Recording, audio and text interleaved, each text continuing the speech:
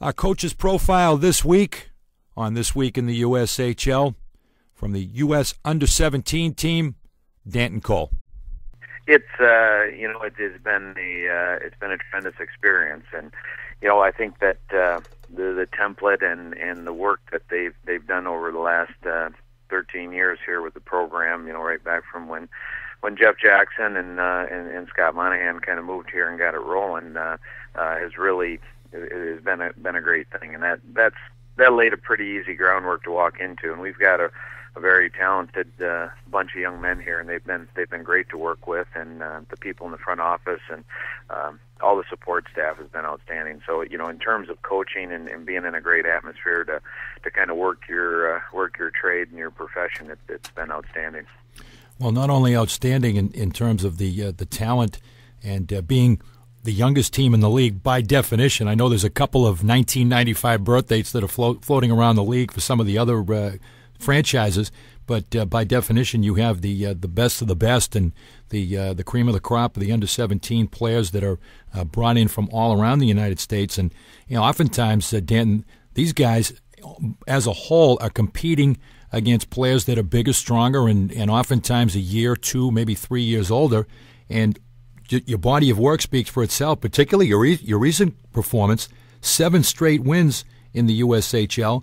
And Team USA is now 11-0-1 overall since the start of 2011. So Happy New Year! Yeah, it's been kind of so far, and the older team, obviously they're in a better, I think, from a maturity and a strength standpoint, spot to compete night in and night out. But our guys have done a great job, and I think the big key for us, at least this year, was the amount of time that we were able to spend in the weight room early and kind of get our guys to mature physically and get stronger, and talent wise I think we're in pretty good shape, and I don't know that we match up every night like you said with guys that are 3 and 4 years older. Sure. But we can kind of keep it close there. But when we're getting out muscled early on, and where the man strength of hockey comes in, in the tight spaces, we just didn't win a lot of battles, and I think we've somewhat even that up a little bit. At least we're in the ballpark now. So that's played a big part in it. But it's great for the development of the kids to be in the USHL, and playing against those guys night in and night out really prepares us for the international tournaments, and gets us playing at a very high level, and you're forced to play that way as a young man just to keep up. So I think it's worked out real well, and I think it's been great for the USHL and the program. Indeed, and you're currently standing 5th place in the Eastern Conference. The Western Conference has, I know, attracted a lot of attention because of the logjam at the top, but the Eastern Conference profile, I believe, has been raised just being able to follow the releases and follow the league from week to week. The profile of the Eastern Conference has been raised, and you got yourselves now back up over 500 at 20-16-3, so you put yourselves in a pretty favorable position looking ahead to postseason and so forth. Yeah, we have, and that's as a program, I think both teams kind of set that goal to try and get into the postseason, especially after last year of not making it, and hopefully we'll be able to run this string out. With 21 games left, we've got 15, and the older team has 6, and we've done a lot of work, I think, like you said, since the new year, and it's put us in a really good spot. And now it's up to us to make sure that when we have big games like this weekend with Youngstown, that we do a little damage and try and keep getting points and getting the playoffs. Because from a development standpoint, again, that's just another aspect of the game that's great for our guys to go through, to be in the pressure situations, to have to ramp up and play a team 3 or 4 or 5 times depending on the round in the preparation for it. So something we're looking forward to, and I know the guys would much rather be playing games in the middle of April than starting our spring workouts. That's right. Yeah, when you get option A and option B, I think I know which one they'd pick. A lot more fun to be still playing hockey. That's right. And I know they know what's in store for them in the weight room and on the track. So I think we probably won't have an effort problem here the rest of the way. I would suspect not. Talking about your team overall and some of the individuals that make it up, as often is the case at every level of hockey, goaltending is a huge factor. And recently you've had the shutout twins in goal, get back-to-back shutouts. That's quite an accomplishment. against Muskegon in Chicago. And just to begin to talk about your two goaltenders, Colin Olson and Jared Rutledge, a couple of top young prospects. Yes, they are, and it's they're interesting in the sense that the makeup of them, couldn't be more different, right down from their physical attributes. Colin's a 6'2", 6'3", kind of prototypical, just really big athletic goalie, and Jared's a little bit smaller, although he's grown a little bit. He's probably about 5'11" now, and I think Jared came in Rutledge, technically, very advanced, and his numbers, save percentage, and goals against have been outstanding, and he's done real well, and I think Colin is kind of catching up. And the funny thing with Colin is what he does have a tendency to do is win hockey games. Whether he'll if we score 6, he'll give up less than that, and if we only score 1 like we did the other night, he'll keep them down. So Shut him they out. both have certain strengths, and Joe Exter does a great job with our goaltenders, and it's pretty intensive training for them, and they'd have to try pretty hard not to get better, but both guys have done a great job, and they've kept us in games, and that's what you ask for your goalies night in and night out. And if 16-year-old kids in this league, it's tough to do from a mental standpoint, and they've done a great job. Yeah, that's a true baptism of fire at that position. And I remember Joe Exter very well going back to his Merrimack career, and he has really gained incredible stature, his reputation in terms of working with young goaltenders. I mean, you really are very lucky to have him on your staff, I'm sure.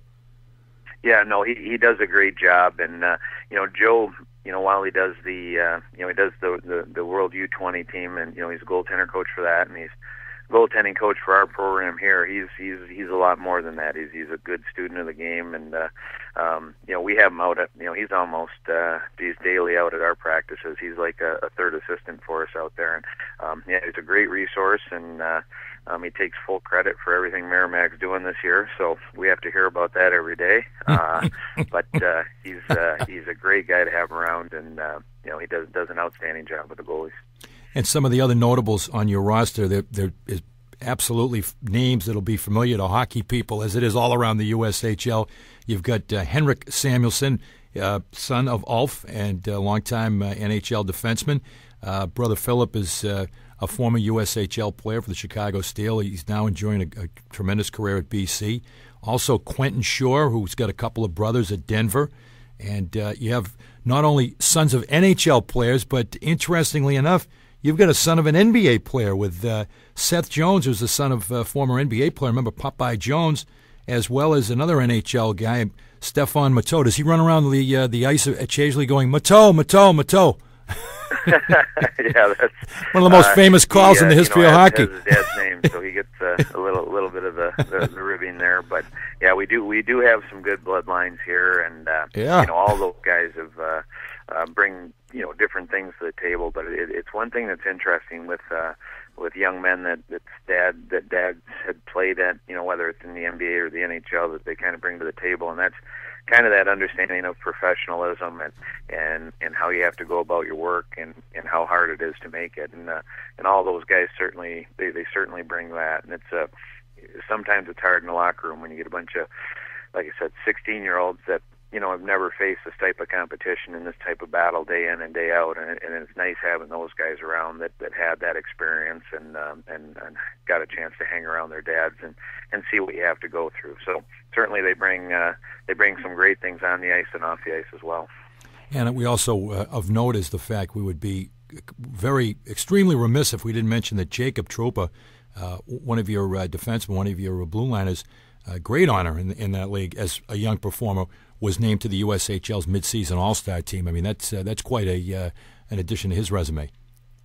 It is, and Jacob's he's a tremendous young man and player, and the good thing about that, or the interesting thing, is that's you can't vote for your own players. We do our coaches, we do get a chance to vote, but that's from the other coaches, and that's them watching him night in and night out, and he's a tremendous talent, offensively and defensively.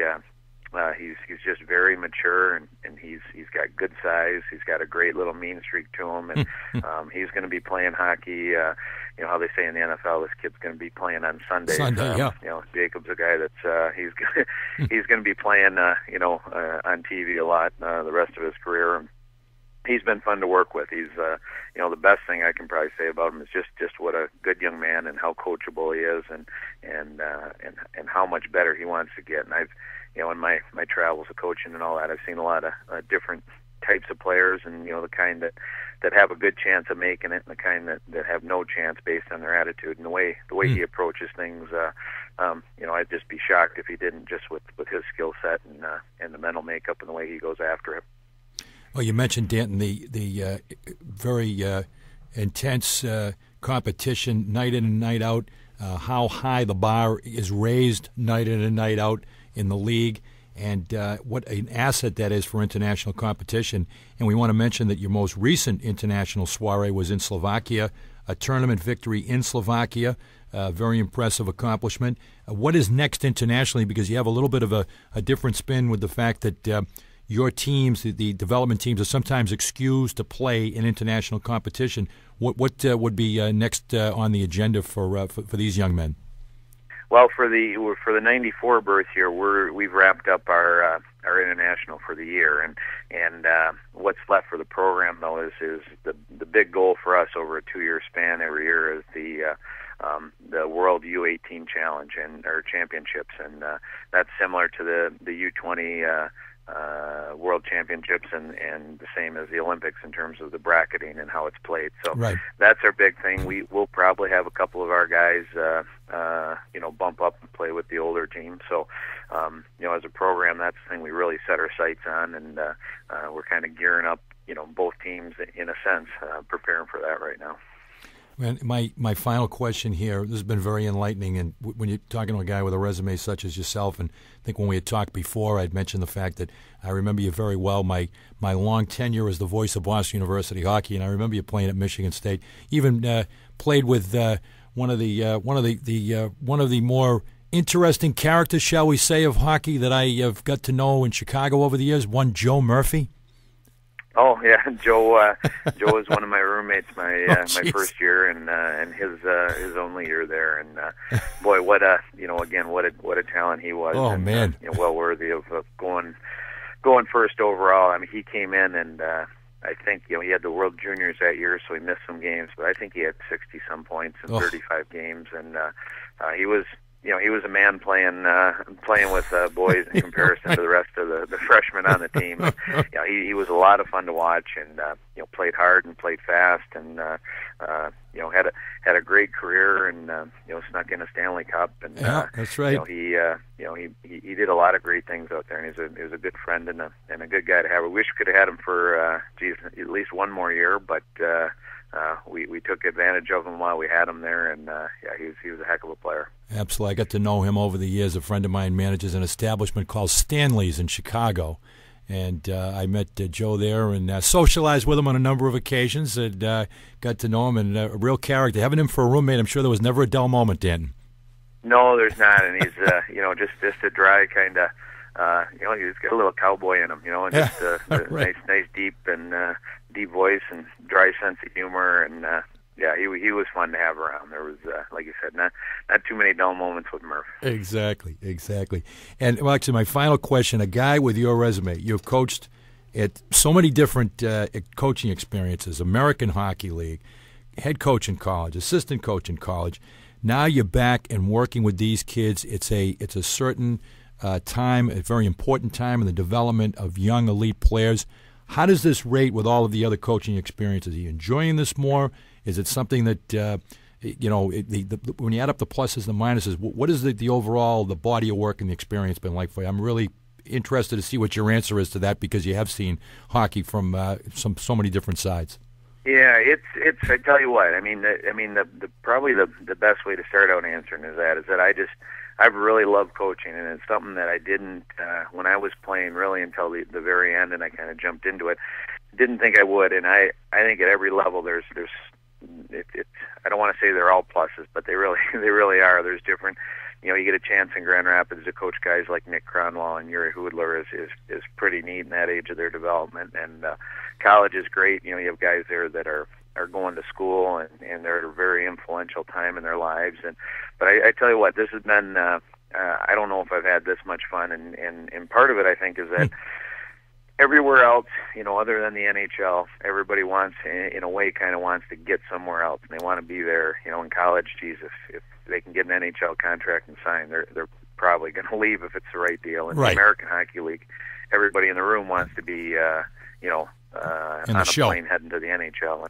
And the thing about here is that these guys are here for 2 years, and they're just so hungry to learn that it's just been a fun thing. No one's trying to go anywhere else right now. They're not drafted.